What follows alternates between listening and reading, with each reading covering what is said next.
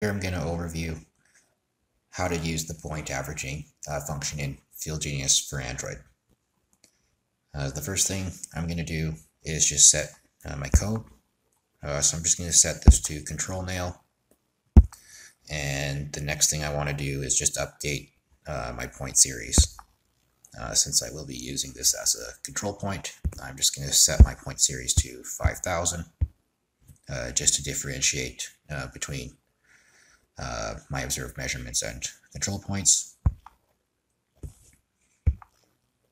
And I'll take my first measurement.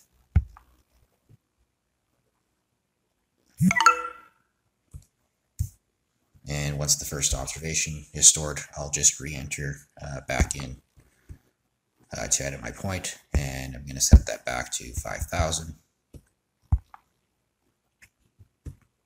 And I'll just hit OK.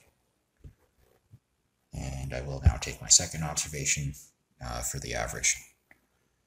So once you take that second observation, you will get the new point duplicity dialog that appears, and I'll just mention that point 5,000 already exists, and it's just going to ask if you want to use the next available point name, or if you want to overwrite the point to update with the new observation details, or average. So I'll just select average.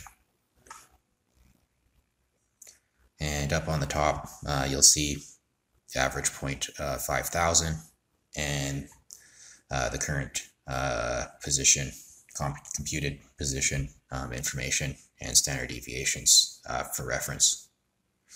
And down below are each individual observation used to compute the averaged result.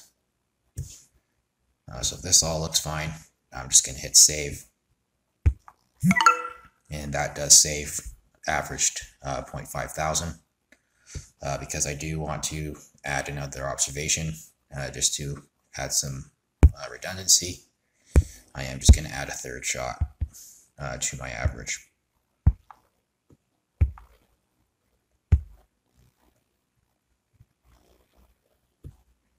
And I'll just select average again.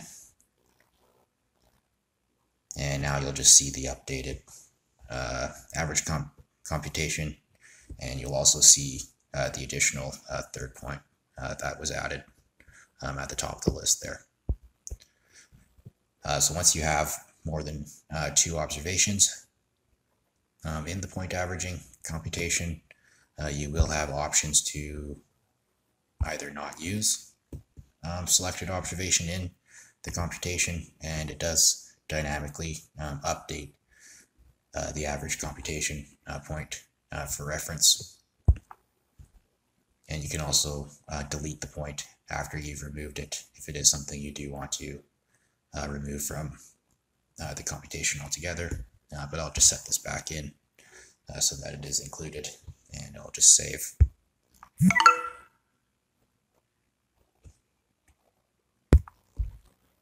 And if I just enter back into my project data and into my points, if I just scroll down, so you'll see 0.5,000, and you'll notice that it does have an averaged icon there just to differentiate the point. And if we just hit this drop down toggle, you can also review the child points that were used to compute the average point.